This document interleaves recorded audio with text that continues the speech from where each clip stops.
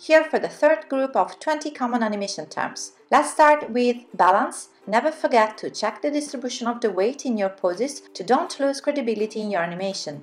Constraint.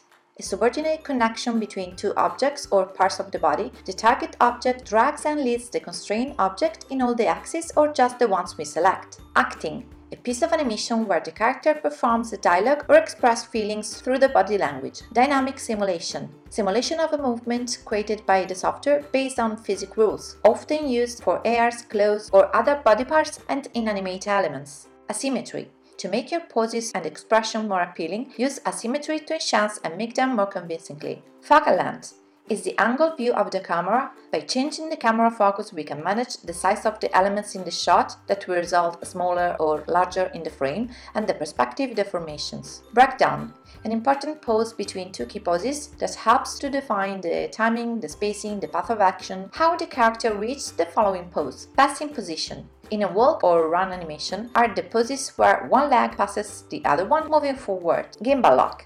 An issue that can occur in your animation when a rotation axis is placed over another, causing a wrong rotation effect. Green screen or chroma key is a technique used to isolate an image from the background using a color key.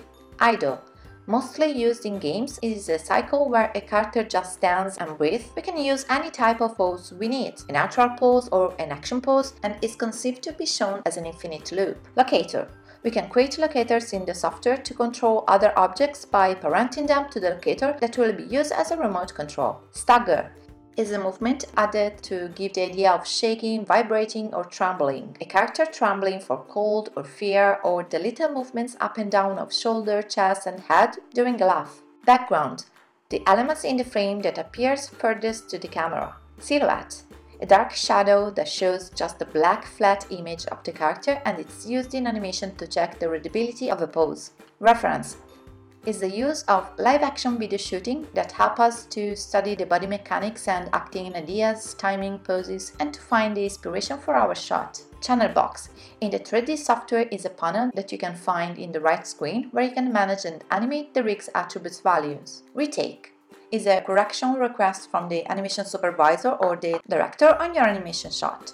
Pose-to-pose is another animation approach that differs from straight ahead by the tangents in stepped mode, the low numbers of key poses and breakdowns, and the random time order. Polishing, refine. The final process for an animator is to polish and refine the shot, cleaning the tangents, checking arcs, compensations, smoothness, and fluidity of the movements, pushing the quality of the final result.